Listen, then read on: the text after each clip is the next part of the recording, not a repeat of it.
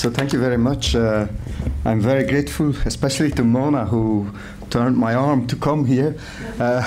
I'm very busy at the moment with setting up a new institute in UK, Dementia Research Institute.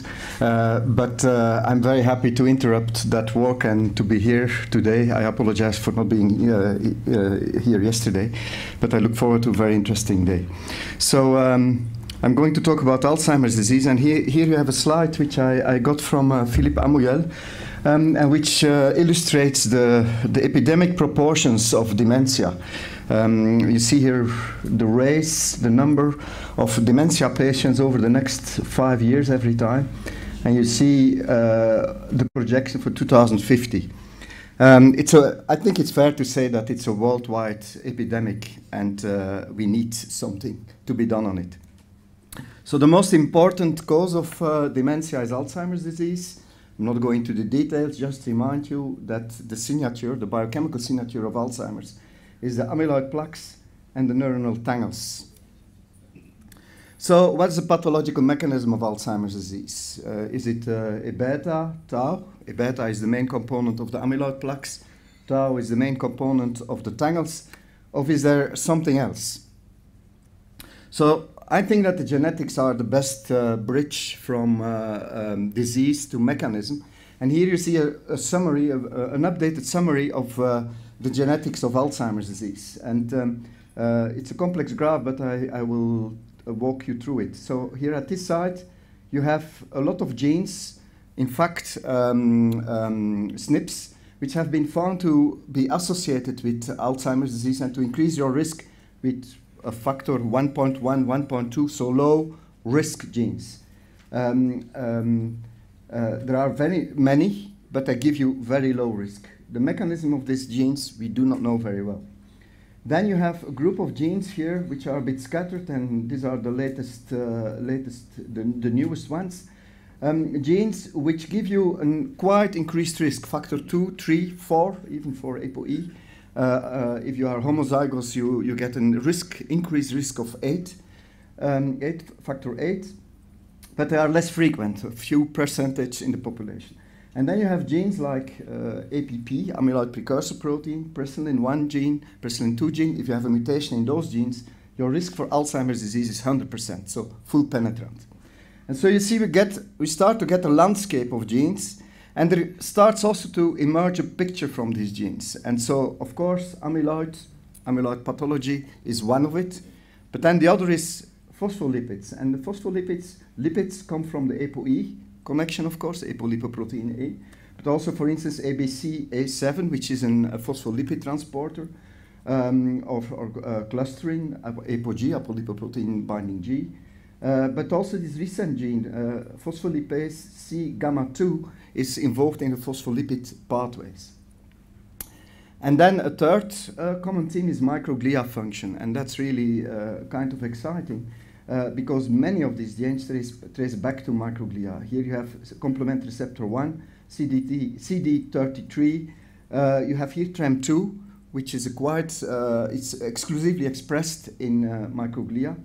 These new genes are also phospholipase C gamma 2 and ABE3 are also expressed in microglia. And as I will show you at the end of my talk, apolipoprotein E becomes highly overexpressed in microglia during Alzheimer's disease. So, I mean, these three themes are emerging and are also probably linked to each other. Of course, the question is how they are and when and how they link. So the amyloid hypothesis, or the amyloidogenic pathway, has been very well studied.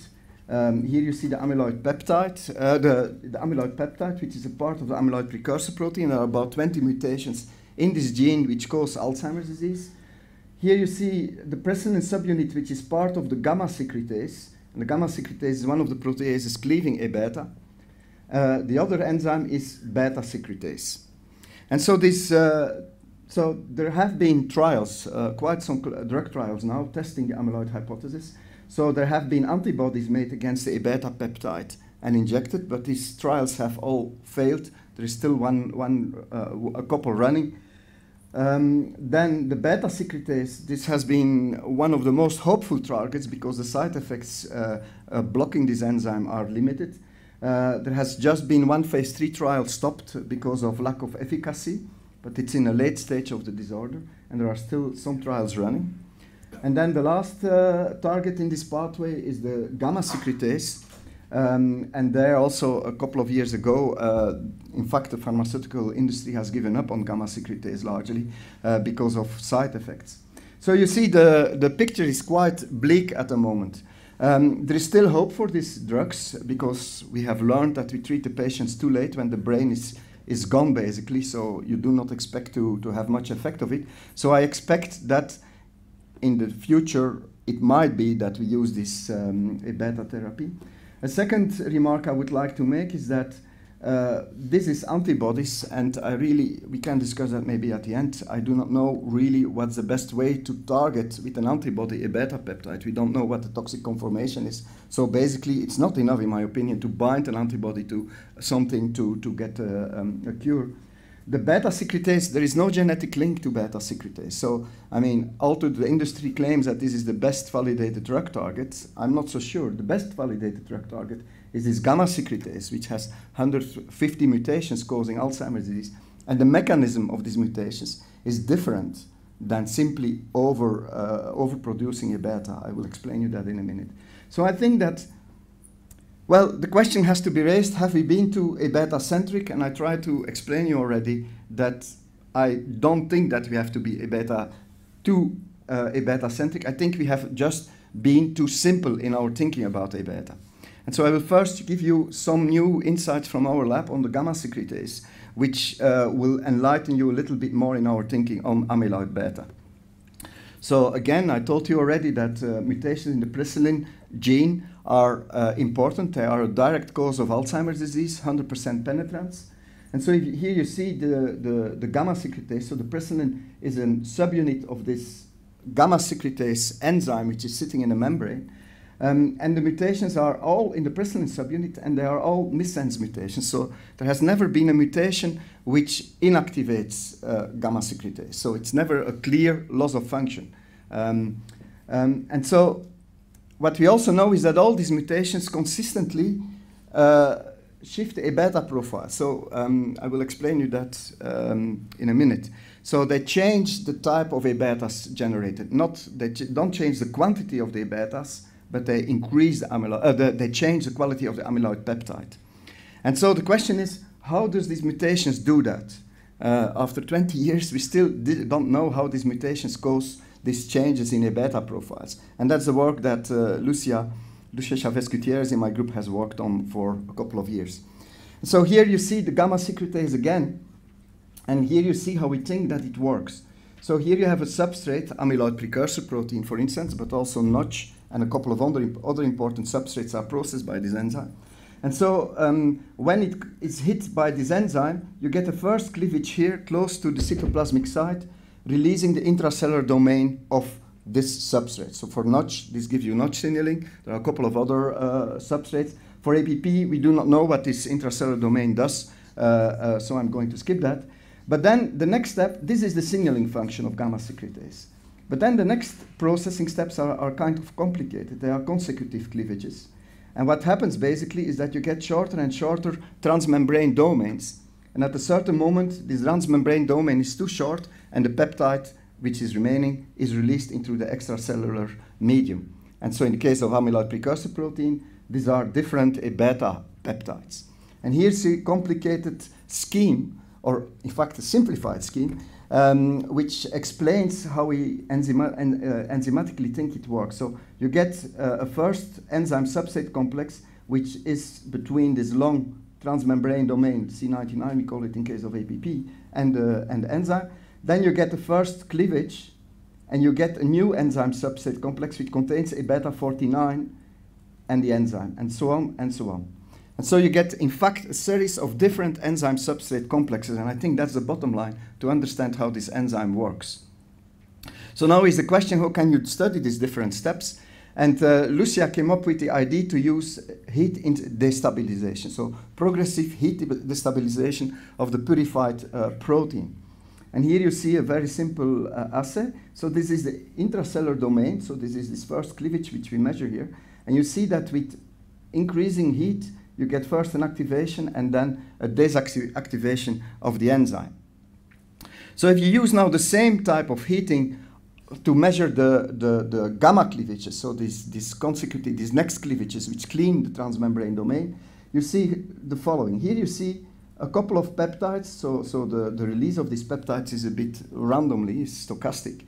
And so at 37 degrees, you see that you produce mainly a beta 40 and a beta 38, so short peptides. So you release only peptides at the last steps of this process. But if you heat it to 45, you see here this change, this dramatic change in profiles of the beta peptides. And actually, this profile is very similar to the profile you would get with the clinical mutation of gamma secretase. So heat denaturation or destabilization, I would say, mimics the way that clinical mutations affect the processivity of this enzyme. And so, so you can actually measure. This is a simple assay. It's an ureum gel where you see the peptides. Here we did ELISA assays, and you see the heat sensitivity of the different reactions. So here we measure a beta 43, and here we measure a beta 38. So a beta 38 is the last step. A beta 43 is this step, and you see that the heat sensitivity of this step is much higher than the heat sensitivity of this step. So we can really discriminate between the different enzyme substrate complexes. And so I'm making a long story very short. So we did this also with different mutations, with different age of onsets. And again, what you see here is these temperature shifts. Here you see the wild type situation, and you see that every color is another clinical mutation. You see that every mutation shifts this sensitivity to temperature in a different way.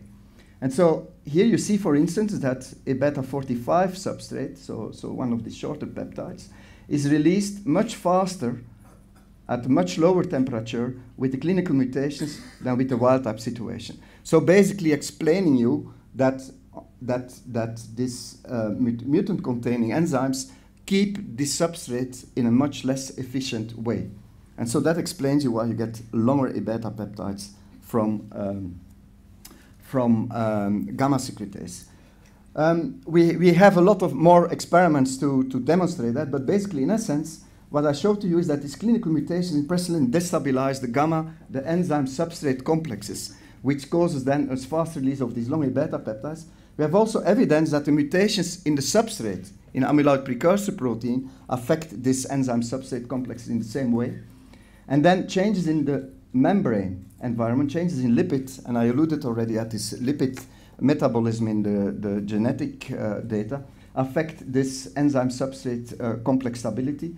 And finally, as I showed you, changes in temperature, and there is a form of Mediterranean fever, genetic Mediterranean fever, which is associated with an increased risk of Alzheimer's disease. So basically, I think that we have here, I'm not saying that this is explaining all Alzheimer's disease, but we have here a lot of factors which are involved in Alzheimer's disease, which converge on a similar biochemical mechanism. And the last slide I would like to show you, and which all result in the release of longer A-beta peptides. And for the specialist, I didn't say A-beta 42, I said longer A-beta peptides. I mentioned A-beta 45. We are not able to measure A-beta 48 and 49 at this moment, but I think that the presilin mutations tell us that it's these longer A-beta peptides which cause disease. So destabilization of presilin is at the core of the pathogenic mechanism. And just a last illustration to prove that this is really important for Alzheimer's disease, and it's data which I didn't believe in the beginning when Lucia produced them, but facts are facts. So what you see here is the age of onset of different presilin mutants. And you see here, this is early onset, and this is, well, relative late onset, 45, between 45 and 50. And what you see here is the thermostability of the complex measured as the release of the intracellular, of the intracellular domain. And you see that the earliest, the mutations which cause the most early onset of Alzheimer's disease are also the most thermo-unstable. And so there is a perfect correlation between this enzymatic property and the onset of Alzheimer's disease. So I think we are really looking at the heart of the disease. So then the next question is, of course, if A beta is causally linked to Alzheimer's disease, why do the models not mimic the disorder, the mouse models? And why does therapy against amyloid not affect the patients? And I think the answer is very clear. That's because we are still thinking in terms of amyloid hypothesis. And the amyloid hypothesis, as you see here, is 25 years old and is a linear hypothesis. A beta, and then you have neurons dying, and then you have the brain dying, and you have dementia. So I think the criticism is here, this is much too linear thinking. It's not because you have A beta that you get immediately Alzheimer's disease. The brain does something against it. It's a trigger, but it's a long process which follows. So it's also not quantitative. The amyloid hypothesis says more A beta, more Alzheimer's. I told you it's longer A beta, more Alzheimer's. It's a qualitative hypothesis. Neurocentric, Alzheimer's disease is a mix. I mentioned already microglia. There are many other cell types involved. And then finally, it's not A beta 42, as I explained to you. It's a mix of different biochemical, different A betas, different taus. And finally, the time factor is not taken into account. So we need more integrated ways to understand the disorder, and that's what I called the cellular phase of Alzheimer's disease. And the second point I would like to make is that we need better models, humanized models, probably. And I'm going to talk first a little bit about this, and then about this. So this is what I would call the mouse model paradox. So we have been very successful in generating mouse models. We generate a lot of this amyloid, and every dot here is an amyloid plaque in a mouse. And this mouse, it's only when you wait, when the brain is really overloaded with amyloid, that you start to see some neurodegeneration, but cell death has been extremely difficult to mimic, and tangles have never been seen, tau has never been seen. The behavior changes in these mice, there is a big discussion whether his behavior is some artifact caused by the huge overexpression of APP and A beta, or whether it's really relevant for Alzheimer's disease. So we are really a bit blocked with the mouse models. And so most researchers think it's time. It's because these mice are only 1.5 years old, that you cannot mimic a disease which takes 20, 30 years to evolve in patients. But I think that there is also the possibility that it's the human genetic background. There are differences in the genes used by humans and by mouse. And so we were thinking, can we maybe mimic the disease a bit better in human-derived cells?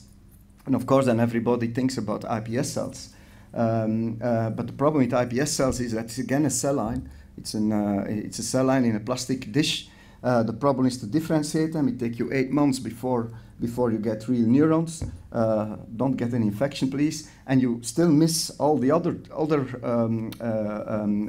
cells to get disease model.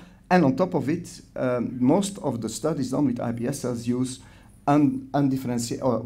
slight light versions of differentiations of cells. So you get, for instance, tau. In adult neurons in human, you get normal 3R to 4R, repeat tau, 1 to 1. This is lacking in most of the iPS cells used. So I don't think that we will get there. So we thought, let's differentiate them to the stage of neuronal progenitor and transplant them in a mouse model. So we have the amyloid from the mouse, from model, and we have the human's genetic background from the iPS cells. And so that's what we did. And here you see such transplants, the GFP marked, so we can see these cells in the mouse brain. Here you see, for instance, a synapse between a human and a mouse neuron. You see here gold label, which indicates that it's a human neuron. And then we also characterize these grafts by deep sequencing, so you can cut out this graft back from the mouse and then do all kinds of analysis. And here you see 18 transplants, which we compared for markers for telencephalic differentiation, neural maturation, glutamergic, GABAergic, etc. And you see that these grafts are remarkable reproducible. So that's good news. So then we expose this graft to amyloid plaque. So it's amyloid coming from it's human A beta from the overexpressed APP in the mouse, but it comes into the grafts, as you can see here. And as you can see here. And so the amyloid burden in the host and the graft are similar, so that's good news. Also, the quality of the plaques is similar in the transplant to what you see in the host. And here you see, for instance, already a very important element. So we characterized the changes in tau. So tau is the other component of Alzheimer's disease, which causes the tangles, and these are lacking in the mouse models. And one of the reasons is that mouse models only make 4 repeat tau. So they make only these versions of tau, while in adult human neurons you have 4 repeat tau and 3 repeat tau. And as you can see here in the young transplants, we have an abundance of 3 repeat tau, but in the older transplants we get a 1-to-1 ratio, which is equally to what you see in humans. And here you see the histology. So 4 repeat tau is strong in the mouse, so that's the mouse background. But here at 4 months you almost don't see any 4 repeat staining, but then at 6 months you start to see 4 repeat staining, and at 8 months you see clearly strong 4 repeat staining, so proving what I said, that this tau is mature. So there is astrogliosis and microgliosis in the grafts. Here you see stainings for IBA1 and stainings for GFAP, and you see here clearly that these grafts are exposed. So this is a microglia in this transplant, so it's really preserved. And here you see then typical lesions for Alzheimer's disease. Here you see neuritic pathology. Here you see presynaptic pathology is typical for Alzheimer's disease patients, where you have this swelling of presynaptic compartments. This is staining with synaptophysin. And then you have also dendritic retraction. Here you see a MAP2 staining, and you see here clearly a retraction of the dendrites around this amyloid plaque. So we get really fantastic pictures similar to what you see in human patients. But this is really the most important feature, which is lacking from all the mouse models, and that's massive neuronal death. And here you see a top row staining, so which stains the human nuclei in the transplant in a mouse where there is no amyloid, so no theophlavine staining. And here you see an area in a mouse where there is a lot of amyloid plaque staining, and you see here this hole in this transplant. We can't quantify that. So after 2 months, there is no difference between the transplants we transplant the iPS cells at P0, just when the pups are born. And so after 2 months, we don't see a difference in the amount of neurons in the transplant and in the amyloid mouse and in the wild type mouse. But after 6 months, we see really a dramatic decrease in the number of neurons. And so when we look in the electron microscope, and also when we do apoptotic marker stainings, the cell death is necrosis-like, as you can see here. It's not apoptosis. We are not here you see quantification. It's really very strong and dramatic. We are not sure what type of necrosis is happening. So the deep sequencing we did gives us a lot of changes, and we are still trying to understand what the mechanism is behind this. So, but as you see, I was skating around the issue of tau and tangles. As I said, that's lacking in the mouse models. And so here you see abnormal phosphorylation of tau. Very clear, very nice, but that has also been seen in mouse, so that's not really new. But when we did the staining with MC1, which is an epitope, which is a conformational epitope, which shows that tau has an abnormal conformation, is underway to form tangles, then we get indeed also quite some nice staining in our transplants, which is MC1 staining is never positive in the mouse models. So it shows you that something is happening with tau in these neurons, but we don't get any tangles. We have done really a lot of work because we hope to see tangles in this model. So we get here a very interesting conclusion. We get cell death, which was lacking in the mouse models. We get changes in tau, but we get cell death without tangle formation. So the question is whether the tangle formation is really necessary to get cell loss in Alzheimer's disease. So then we went on and we tried to understand a little bit mechanism, and that's just early stage. So again, we take out the graft, and now you have to see, we can take grafts at every stage of the disease. So you cannot do that with human brain, of course. There you are limited to the end stage. Here we can really take neurons when they are just exposed to amyloid, and then we can follow the course of the disease. And so that's what we are doing at the moment. We are characterizing every step. And here you see already results where we compared very early 2 to 3 months with very late 8 months. And you see changes in genes controlling cell death, as I said to you, and then synapse, synaptic transmission, etc., etc. So, of course, these are classical descriptive analyses, but then you go into those categories and you try to, I hope I'm okay with my time. 5 minutes, I give you 3 minutes. Yeah, you started 3 minutes late. I give you 3 minutes. I will end. 5 minutes. I will end perfectly in time. So. Some questions. Yes, okay. So I will speed up. So one of the interesting thing is, as I said, there is a difference between human and mouse. And so what we found here, for instance, is 2 non-coding RNAs, which are strongly upregulated in the late phase of this disease. And then we have, for instance, here CLAC, collagen 25A, the non-amyloid component of Alzheimer's, of amyloid plaques, which is a protein studied already for many years in the Alzheimer field, which is downregulated. And very interesting, 8 months ago there was a paper in Cell about genes which protect against or which make you healthy aging, and there were 8 polymorphisms in the CLAC gene which were associated with healthy longevity. So, I mean, we are working on that, but I think it's a very promising model. So, conclusion, this model uses genotypically normal neurons, so we don't manipulate these neurons, so I think that's also very relevant if you want to study the mechanism. They express normal 3R4R tau ratios. They develop abnormal tau phosphorylation, but no tangles. So they have necrosis. And then the question is, does this confirm the amyloid hypothesis? Well, in a certain way, if you are really strong amyloid hypothesis lover, you will say yes, because A-beta drives the pathology. I would say yes, to a certain extent. I think A-beta is essential for Alzheimer's. But it doesn't explain the microglia involvement. It doesn't explain the tau involvement. It doesn't explain the time features. So I think that this model mainly tells us that we are now underway to approach Alzheimer's disease in a much more integrated way. And so that's, and I will spend 3 minutes on that. We need more integrated ways to understand this disorder.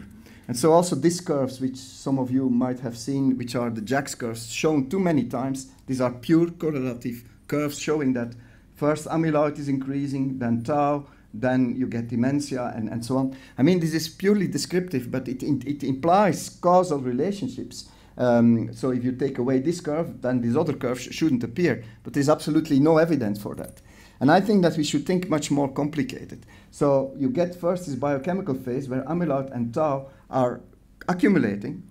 But then you get a cellular phase. So this brain is not taking that for granted. The brain starts to react. And so we know, basically, that patients with amyloid and tau in their brain can react normally for 10, 15, 20 years before they get dementia. And that's the cellular phase. There are microglia involved, synaptic changes, astroglia changes, and so on. And so this keeps the homeostasis of the brain for many, many years. And that's the real interesting part of Alzheimer's disease. That's what we need to investigate. So how are you going to do that? Well, what you basically have is you have a homeostatic state, and then you have a phase of stress response where the network is not really changing between different cells, but where the cells themselves have different responses. And then finally you get the impairment phase where this network falls apart. So you can study that in different ways, and I'm going to go fast through this. This is the knock-in mouse from Saido, which shows a lot of inflammatory changes at late stages, and you get a huge increase in microglia invasion. And so what we did is we did single-cell analysis of the genetic expression of the transcripts in this microglia. Very, very brief. Here you see the analysis of every dot is a microglia. And the orange one are young mice, and the blue ones are the old mice, 22 months old. And then the light blue are the transgenic mice, the Alzheimer mouse, and the light orange are the transgenic young mice. You see not much of a difference in the young stage, but you see here a very interesting population which separates completely from the aged microglia. And well, there are many genes of interest in the microglia, but this is when we just only look to ApoE. So you get a huge overexpression of ApoE in this microglia aged. And so I will skip all the rest. We do transcriptomics spatial transcriptomics to correlate these changes, because these are single cells. They are all scattered over, they are in solution. So you want also to know where it is, and so we use these glass cover slips which allow you to transfer mRNA to the glass cover slip and to sequence and to find out where the mRNA is changed. But I have no time to talk about that. Here's, well, good. So conclusion, last slide. A-beta is not out, but its role needs rethinking. We need better humanized animal models to make progress over the next decade, and we need unbiased approaches to understand what is going on in the cellular phase of ED. And so these are the acknowledgements which I have no time to do.